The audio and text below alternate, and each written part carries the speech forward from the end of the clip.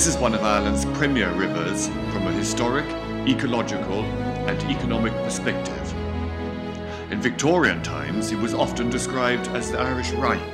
Its principal stream rises in the foothills of the Kerry Mountains, then flows eastward for over 100 miles, gathering numerous tributaries on the way, until just beyond historic Lismore, it reaches the town of Cappoquin.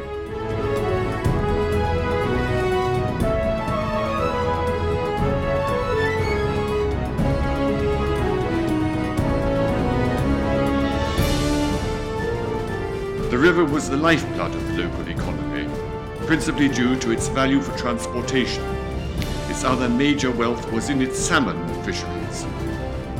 Even today, the salmon still run, and there is a vibrant angling scene upstream, and the prolific wildlife goes about its related activity.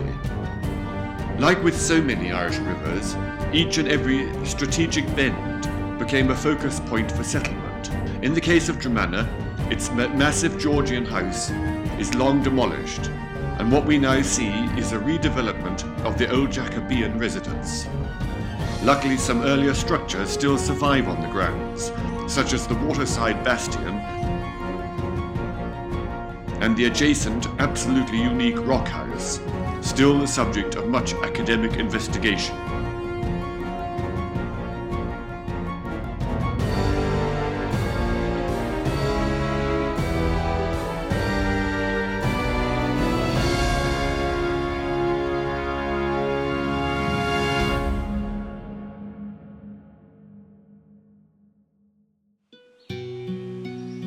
Dromana, the hill by the marsh.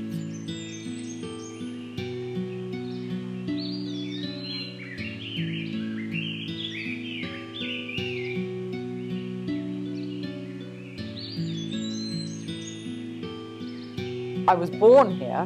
I was born here and lived here for the first couple of years of my life, and then sadly my father couldn't keep the estate going as it was in the old days, which in fact meant that nearly everybody in the area worked here in one form or another. Father thought the best he could do would be to offer the house to any member of the family who would take it on to live in it themselves, and the land would then be sold to the Land Commission. The son of the chap who took on living here very kindly offered for us to come back and take it on again. And so in 1995, my parents got to return, and Nicholas, my husband, and I came then in 2004 when my father died and took up residence.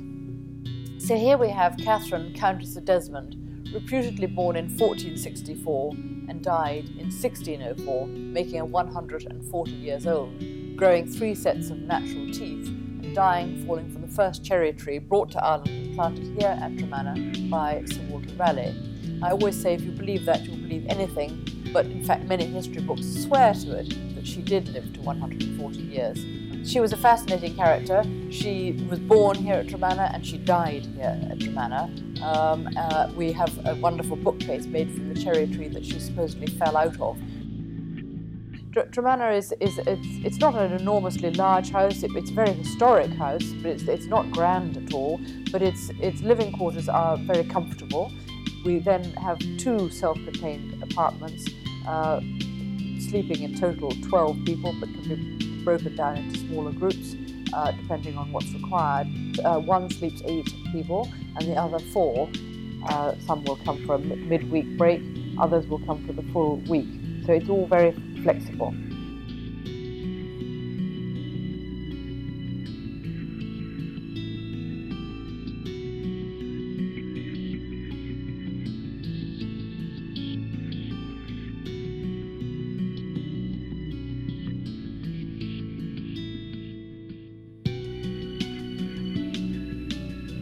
We have had many honeymoon couples come, and people come for all sorts of different holidays, from walking holidays to yoga to mindfulness, visiting other gardens. We've got 7 other gardens in the area immediately surrounding us here, within 5 miles to be precise.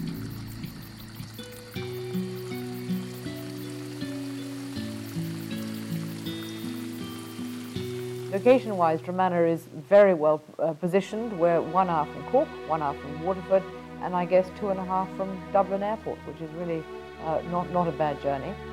The accommodation is all year round available. Here at Dromana, you can choose to be very private. You're completely self-contained in your apartment. Or, if you want, you can come and join in the family in the garden, or go and, as it's a garden of 30 acres, there's always a quiet corner. The Taj Mahal, as it's called. Well, my great-great-great-grandfather, Henry Lord Stuart de Decies, when he married in 1826, was returning with his young bride, an Austrian lady, and the estate was so pleased to see him coming back that they decided to make some sort of a garland to welcome him home. He had the bridge that you see today, or the building you see today, built at a later date after that, an era of folly building, really. So it was one of the many entrances to Dromana. There were 3 avenues.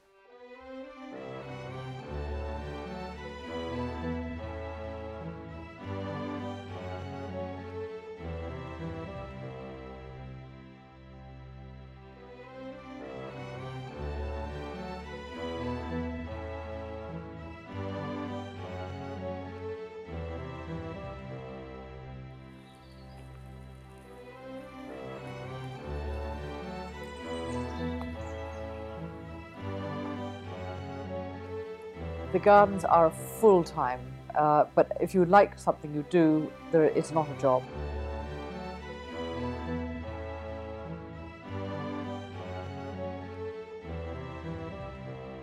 If you come to visit the garden at Dromana, or house tour,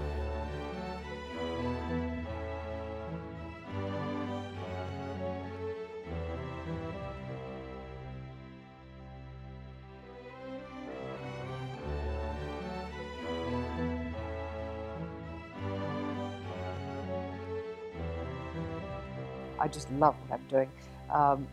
Working with nature is very therapeutic. They say putting your hands in the dirt is extremely important. Everybody should be doing it. So people come and stay here. If they want to come gardening with me, they're very welcome.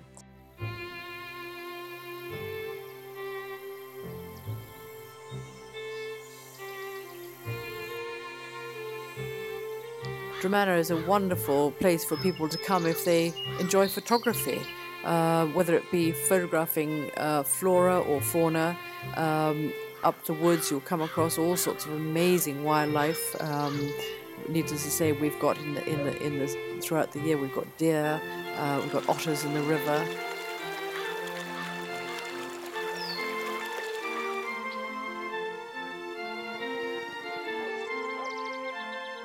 Dromana is the ideal place to come if you want some peace and quiet.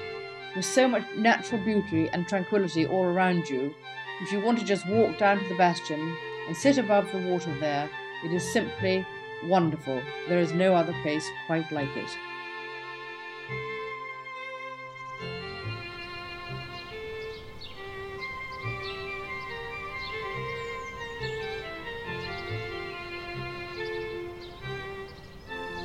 The key to a good garden is a fertile soil, together with landscaping, plants and design, of course.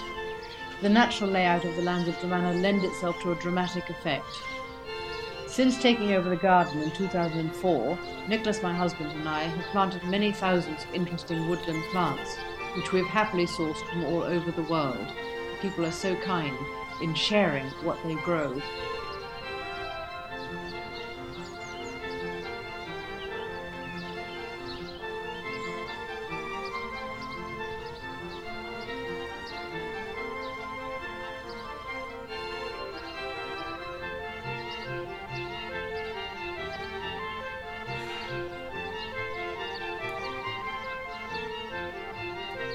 The mature trees lend a backdrop to a large number of species rhododendrons, camellias and azaleas in the spring.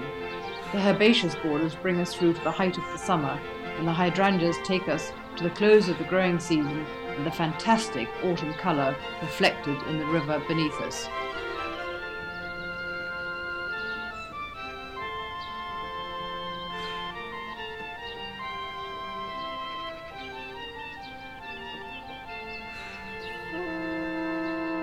the yoga groups, then they like to maybe take in a tour of the house. They maybe have dinner with us, or they have their own self-catering apartments where they can self-cater from the beginning of the week to the end.